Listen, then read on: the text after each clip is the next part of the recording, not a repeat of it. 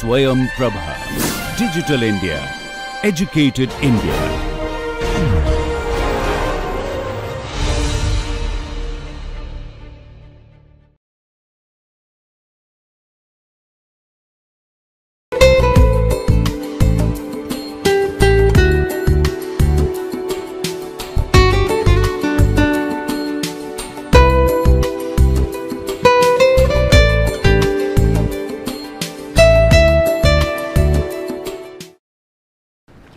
Hello. So today I am going to talk on a very important topic related to communication, and that is called communication styles. So I shall be talking little bit in the beginning what exactly we understand about the communication, and then gradually I shall take up to the topic. To begin with, just I would like to say that communication originates from the Latin word, and that is called communis, C-O-M-M-U-N-I-S, which means to make common. This is something very simple. As we all know that communication, it's a two-way process, and if we are not able to make something common, it is not communication. Communication will be only effective if we are interacting, talking and listening. That means it's going in both ways. Now today I am going to talk about the communication style, which is really a very interesting topic in this area, because each individual has got something unique in his or her behavior about communication style. So just I would like to show some slides and then I will explain further. There is a direct link between the quality of our communication and the quality of our life. Every day, since morning till evening, we are communicating with different types of people. So it is very important that what we communicate, but is still more important how do we communicate. It matters a lot, because with the changing time people have become very sensitive, and we have to be very much aware about our communicative behavior whenever we are interacting with the people. So contents of course is important, but today I am going to put more emphasis about the style, means how we are going to communicate. The first step towards effective communication with others is successful communication with yourself. Now here I would like to say something related to communication, that we very often try to interact with others and see that how a person is communicative, but at the same time it's very, very important that we have to learn how we communicate with ourselves. In fact, this is an area which is called intrapersonal communication, which means before we start communicating with others, we have to be very much sure that my communication with myself is very effective. I shall be talking in detail when I shall take up the topic intrapersonal communication, how it happens. It is nothing but understanding our own self, and if we are very much confident about our own self, and there are so many things related to self which I shall be discussing in my next topic. Now we must either learn to live together or increase our chances of prematurely dying alone. This is very important. Time has changed, and you see that we have to do several things. We have to compete with others, and we have to understand others' feelings and behaviors.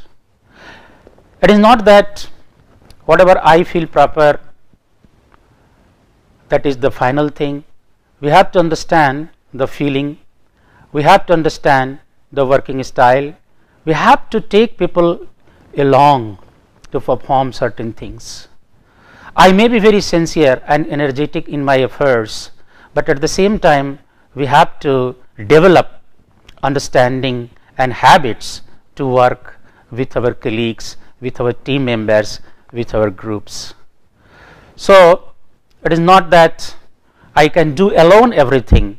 Of course, my personal efforts are very, very important, but at the same time we cannot ignore others' input, others' behavior, others' understanding.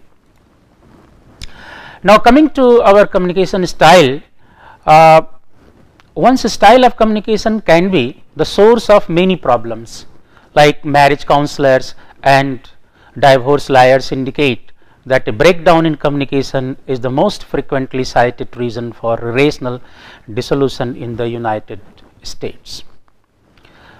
A specific kind of communication, that is public speaking, is one of the most frequently cited fears people have, even more than they fear death.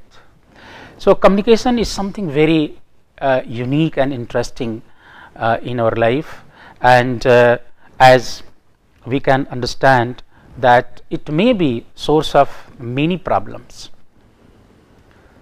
because whatever we are speaking, people sometimes do not react, but they keep it with them, and later on this reaction might come. So we have to be very careful in each and every aspect of communication, whatever we are speaking, understanding the situation, understanding the context, and understanding the mood of that person at that particular moment, if we are really interested that our communication should be effective. Generally people do not react to what we say, instead they react to how we say. So this how is very, very important. Those who are the experts in communication, they have written number of books in this area and emphasize the importance of styles, and they have emphasized the manner, the way we communicate and interact with people. So someone has said that motivation is everything, and the only way to motivate people is to communicate with them. We have to communicate. It is important to talk to people in their own language. When I say in their own language, it does not mean that basically the language what a person is speaking. There is a language within language. That means we have to understand the person's feeling, the person's mood, behavior, the way he or she will understand the things, the timing, the context, and only if we understand all these aspects, we may be in a better position. Communication style, the language that exists within all languages and shows us how to use style to get others to follow us to death. We all understand that there are people who motivate their followers in such a way that they become ready to sacrifice their life. This is nothing, just it's a significance of communication, how these people are communicating with them, and these people become so much involved, so much influenced that they are ready to do whatever they are said. So in a way, communication is playing very, very important role in all aspects of life. Now coming to what exactly the style mean. Styles means the way we communicate. Communication style is a matter of choice. Effective communicators develop the ability to use more than one style. We all have one particular way of communicating and talking with others, but two people cannot have the similar kind of communication pattern. Each one is having their own way of talking. So one has to understand how the people are speaking, and it is very, very important, because we cannot change others' style, but at the same time we can understand, and if we have a better understanding, about the styles of others, then perhaps it's easier to change, to adjust our own style to get the work done, to make the communication effective. Because at times it's very difficult, and even it's impossible to tell others that you please don't talk in this way, in this manner. But at least if you have a proper understanding, then we can change ourselves. We should be a little bit all the time ready to accept the fact, and depending on the situation, if we are able to change our style, we will be in a better position. Now I am going to talk about different types of styles.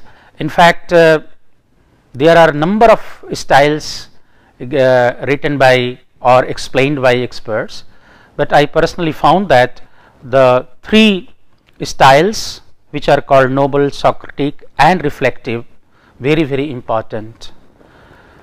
Noble is very Aristotelian, Socratic is akin to Socrates, and the reflective is reminiscent of Plato. In fact, these names have come out of the names of these great Greek philosophers, and there is a purpose, there is a meaning behind all these communication styles. So I will start with the first one. The first one is called the noble communication premise. So what exactly is the noble communicator? If I say in very briefly explain this, it will be like that noble are the communicators who are very direct and straightforward. They always prefer or like to speak only the truth. They do not like to interact in ifs and buts. They will come to the straightforward to the point. So here we can say that noble is a true believer who expects the personal feelings of the self to play a secondary role in the communication interaction. The noble believes that the primary purpose of communication is the exchange of information and honest opinions. So these people take the credit, they enjoy, and they always prefer that whatever they are saying, it is they will speak the truth, they will speak the mind. They will never bother what other person are thinking about, what others feel about. Rather, whatever comes to their mind, they will speak then and there without understanding the consequences, because we are human being, and many times perhaps it is not very practical to speak directly at the face of the person. So sometimes it might not be very effective also, but because of very nature, because of their very behavior, they all the time practice or they communicate in this manner. So when I am going to explain these communication styles, each communication style has got certain weaknesses, certain strengths that also I would like to mention. What are the strengths of these type of communicators? They are very assertive, very organized, very focused, and because of their nature, they get the credibility. They are whenever they speak in an animated way, and they are considered to be a good leader because of their behavior. So these are their strengths, but at the same time they have got certain weaknesses as well. At times these kind of people, these kind of communicators become very aggressive. They generally are inattentive when people are talking with them something different, something else other than the topic, other than the issue. Generally these kind of people are perfectionists, means they want that each and everything should be perfect. They believe in absoluteness, but this is not the something very practical. Many times there might be some gap, or there might be certain things which might not be 100% true, but these people always expect that everything should be perfect from all respects, and they cannot tolerate, means then they are generally intolerant. The reason is very simple: because of their behavior, because of their straightforwardness, because they take pride of being direct and straightforwardness, and because of these qualities they never bother about these things. So naturally these things become their weaknesses. Now coming to the next communication style, that is called the Socratic communication style. So here I will just read that what exactly Socratic mean. The Socratic is the individual who is most concerned with rhetoric and the analysis of details. He or she believes that communication is the primary purpose of verbal interaction. Now these are the people who believe that communication means interacting with people, talking with people. They enjoy talking, they love talking. Wherever, whenever they get opportunity, they love talk with people. So these people are very good in speaking. They have very good command over language. They are able to they develop a good rhetoric, means art of speaking, and they have lots of information with the people, and whenever they get chance they enjoy. So Socratic means they are very talkative, they are very analytical, they have lots of information, they try to persuade people. We have lots of examples in our society, in our workplace, or whenever we are traveling, we do come across such type of people that they love talking. They talk and talk and talk, means talking, one can say that this is their habit, and they develop this kind of habit perhaps from the very beginning, from the childhood. One can observe that there are people who speak less and there are people who keep on talking. They enjoy talking, they love talking. So whenever they get chance they will talk. If you ask even very simple thing, they will not explain in 1 or 2 sentences, rather than they keep on talking for several minutes. So we can very easily understand the person is talking too much. But these kind of people are also very important for certain kinds of job. Say for example, those who are sales personals or saleswomen, salesman, if they are given this kind of task to perform, they do it very nicely.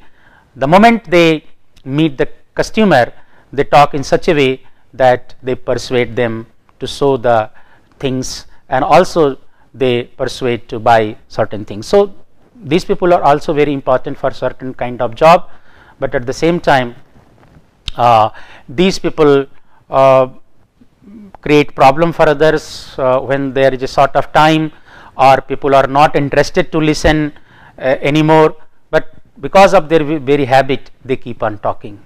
So just like the first one, noble communicator, this second one, that is Socratic communicators, are also having certain strengths as well as weaknesses. So first, what are the strengths? Rhetoric sophistication means, rhetoric means they have very good art of speaking. They can use very nice language, words and sentences to persuade others. Persuasiveness, they can persuade others and they can analyze the things. They are very thorough, they can give lots of details, and because of their lots of information they get the credibility, and they have very good idea about illustrating the things. I can cite some simple examples, like if you meet by chance this type of people and just you ask that how can I go to some particular place, so simply they will not explain you the place, rather than they will prefer to ask what's your name, from where have you come, why have you come, etc., etc., and unnecessarily they will talk perhaps you might not like. So they have lots of good ideas in illustrating, explaining, elaborating the things. Now because of their this kind of behavior, there are certain weaknesses of this kind of communicators. Rhetorical rigidity means they are very rigid, they are not good listeners, means they will all the time try to speak and speak and speak, and if there is an interruption, they don't like interruption. Others should not interrupt these people, because they think that whatever they are saying, that is final, that is good, and everybody is supposed to listen to them. And verbosity, I have already explained, that they are very vocal, very talkative.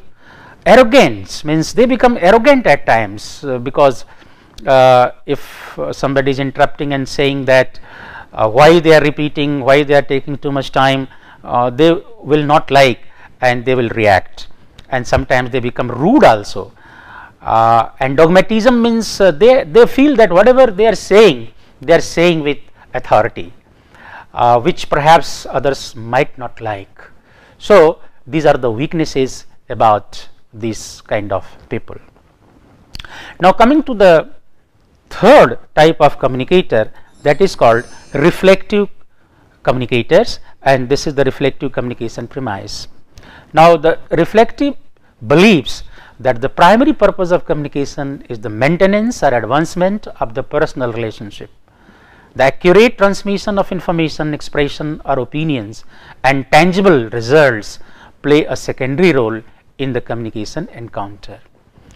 So these reflective communicators, basically they are the persons who are very humble, very polite, very submissive, and they think several times before they interact with people.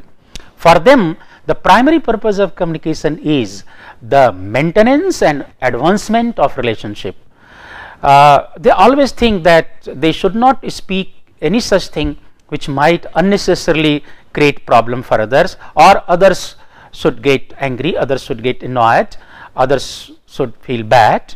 So these are the people always very cautious and always think that we should never make any problem, create any problem through our communication behavior in a relationship, because these people are very sensitive and they are very good listener. In fact, whenever a person is interacting with them, they will listen patiently, and not only listen, but they will try to give some solution. They will try to find out the ways to overcome the problems. They will try to help whatever is possible. So these people are very sensitive and very good listener, having lots of patience, and they think that in life the most important thing is that maintenance of relationship, because this is something very simple. Making or breaking relationship largely depends on our communication behavior. It takes several years, it takes months to build relationship, but to break relationship it will take just 1 or 2 hours. So this is very, very important. So these type of communicators are very cautious about their communication behavior. Now, like previous to communication styles, these kind of people also have got some strengths as well as some weaknesses. So first I just explain about their strengths. Accuracy means they are very accurate, because they are a very good listener. So they will be listening everything with accuracy, very accurate. Whatever information they are having, that is very accurate. Patience, they have lots of patience to listen. Supportive, they support people to come forward to help. They are very open to the issues, to the problem, for the discussion. And conciliation, these kind of people concile, that means suppose if they had some bitter experience or some problem with others, with colleagues, they will just forgive and forget. It is not that they will keep on remembering that issue, event forever. So they reconcile. And empathy, these kind of people have lots of empathy for others. There is a difference between sympathy and empathy. Empathy means putting oneself in that particular situation and trying to understand the issues, the problem. So they always try, if there is issue, there is problem, try to solve, try to help, try to support, try to suggest whatever, in whatever way they feel proper. So these people are, one can say that very good in these aspects, but as you know that we are human being, so these qualities always might not be good in all the contexts. So these people have got also some weaknesses, and these are some of the weaknesses, that is like passiveness. These people are not very active in a meeting, in discussion. These people will listen and they will not react. So they are just sitting idle, not speaking, because all the time they are thinking that if they say something, perhaps some people might not like it, and if they are reacting, others will get angry or others will get dissatisfied. So always they are somehow in a dilemma, what to say, what not to say. And because of this behavior, they become vulnerable, because others take for granted whatever they are saying. They take for granted and use the decision the way they like. So they become the prey, they become the victim, they are very vulnerable. And their indecisiveness means they are not able to take the decision, and as a result they are incredible, because people think that these kind of people are not able to take any decision, so they are not getting any credit for that. So I have explained three kinds of communication styles, that is called noble, which are who are very direct and straightforward. Other one is Socratic, who are very talkative and they love talking and they try to persuade others. And third one is the reflective communication style. That means they are very, very humble and polite and submissive. So just to conclude, to be born a gentleman is an accident, but to die a gentleman is an achievement. To become a gentleman, a successful orator, a good teacher, or a good husband or wife, a father or a son, it is believed that one must learn the art and science of effective communication. This will help individuals not only to have good relationship with others, but also to lead a meaningful and successful life. So friends, life should be meaningful.